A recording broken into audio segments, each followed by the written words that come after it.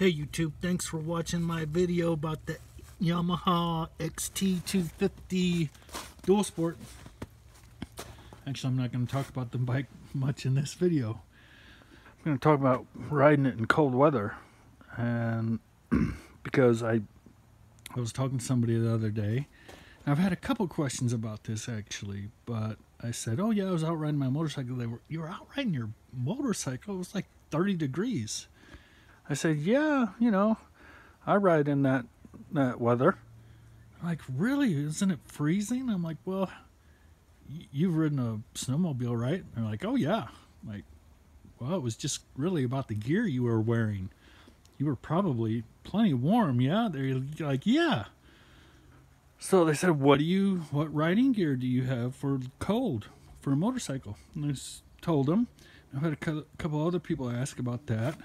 And I'm a person that I like to get a lot of use out of my motorcycle and any toy I own, which I don't own very many. But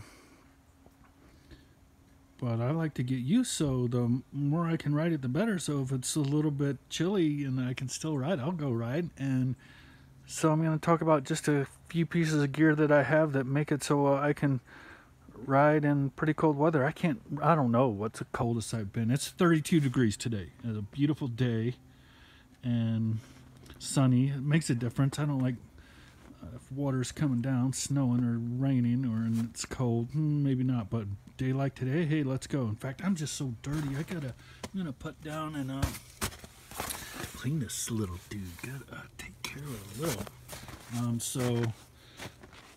Yeah, what do I ride? I'll start with pants first. So these are the A.R.C. Advanced Rider Comfort brand, which I believe is the in-house brand for Rocky Mountain ATV out of Payson, Utah, not so far from where I live actually. And they're the Backcountry foul weather pant, and they're great, 100% waterproof and warm. In fact, under them I just wear a bottom layer like an omni-wool long john type thing, synthetic blend, and they're great. They do have nice venting. This is a vent, big vent if you need to get some airflow going. Little pads built in against the A.R.C brand. Looks like the Pakistanis know how to do a good pant, which it is really good, and less than $100. I think like 80. No, I think I got these on the Black Friday for $65 or $70. Maybe, I don't know. And I think their regular price is $80. So super nice pant, big pocket. You can customize the fit a bit with the Velcro. It's got a nice quick latch, big nice heat inseam, big zipper, Velcro to tighten it down. Awesome pant, plenty warm. Like today, 32 degrees. My legs won't be cold at all. So, and again, just with a nice bottom layer. I don't wear a pair of pants or anything else underneath it. So that's the pant that I wear. And I should say I'm a price sensitive guy. I look around, I'll comparison shop. There's some awesome brands of apparel out there that I'm sure I'd love them and I could buy whatever, but I look for value out of a brand, so I feel like I'm getting superior value for the money that I spend. And so, yeah, and I have XT250 for a motorcycle. That'll kind of give you a clue. You know, you look for something that has a ton of utility that's not going to cost you a lot to own or acquire. So, and that leads me to my jacket. So there's a ton of awesome jackets out there, but I looked at something. I wanted something that was 4-season. I guess 4 seasons a little relative, because once it's warm enough, you know, I'm only wearing a jersey and maybe pads depending on what the ride is. So but I wanted something that had really good venting, and this is a Fly. The name's not on the jacket anywhere, but it's the Terra Trek 4 Fly jacket. And these vents are huge and vent a ton, and you have venting on the shoulders as well. And nice pockets, pockets inside on both sides. And actually, I don't even have the liner in here. It has a zip-in liner for when it's super cold. Today, I won't even put it in. I'll just wear a fleece mid-layer like I was skiing, and I'll be toasty. And it has a good collar. I do wear a neck wrap. I don't even know what you call it. Just a thing that goes around my neck. You know, you have that spot between the bottom of your helmet and the top of your collar. And so I put a neck thing on in the cold, block that wind, perfect. And but this jacket has, you know, it's adjustable as far as your fit, and you can actually get a little more room out of it if you have heavy stuff on. And that's the liner. Has a little snaps to clip into the sleeve to keep it from moving around. I'll just keep it back here in this back pocket.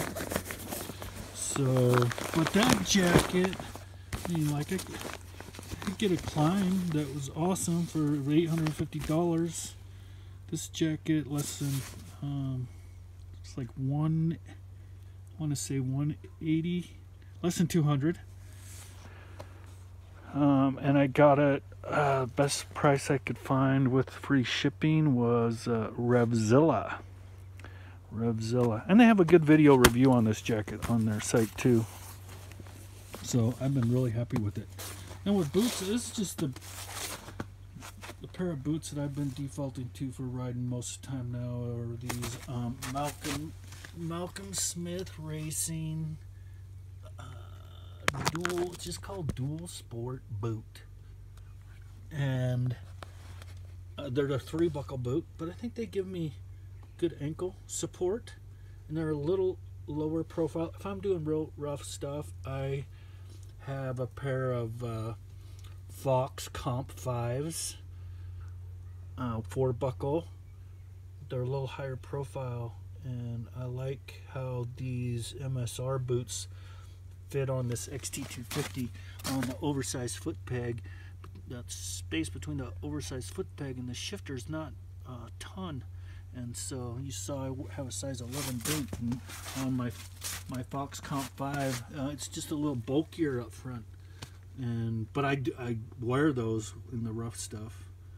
And though that's a value brand too, or that value boot on Fox Comp 5, it's like maybe $125. I think I got that at Rocky Mountain ATV as well, like I got the pants. But these Malcolm Smith racing boots, I got those off of Iron Pony for less than $100. So I thought that was a really nice value for these MSR Dual Sport boot. It's a comfy boot, even walking around in, it's good. So, and what else? Oh, gloves, you know, I don't have a good glove suggestion. I haven't really looked around much. If it's really bad weather, I've thrown on a pair of 100% waterproof duck hunting gloves with a Gore-Tex Thinsulate glove. It's a little lower profile. It's not puffy, you know. And those are good, but typically, like on a day like today, I have this nice pair of driving gloves that blocks the wind. I don't even know what brand they are. They were a Christmas gift a few years ago, and I've just been wearing those.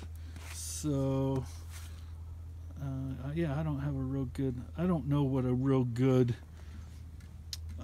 you know, with some finger armor, insulated waterproof riding glove. I don't know, you tell me if you got a good suggestion. And again, just know I'm price sensitive, because you can spend about a lot of money on a glove like that. So that's it. Thanks for watching my video. As always, first take, one take, no editing. It's kind of how we roll on XT250 all day. And as always, ride safe, everybody, and stay warm. Hey, here we are. Oh, much better, right? The XT250 is looking much better. down here at the car wash, and I was just digging. It was difficult to spray out down there, and right down in there in the skid plate, but I would use a tool and get the rest of the bird's nest out of there. So I'm running on through a lot of weeds, but there we go. Sunset's coming up. Better get home before it drops below. Oh wait, it already is below freezing. Yeah, we'll talk to you later. Ride safe, everybody.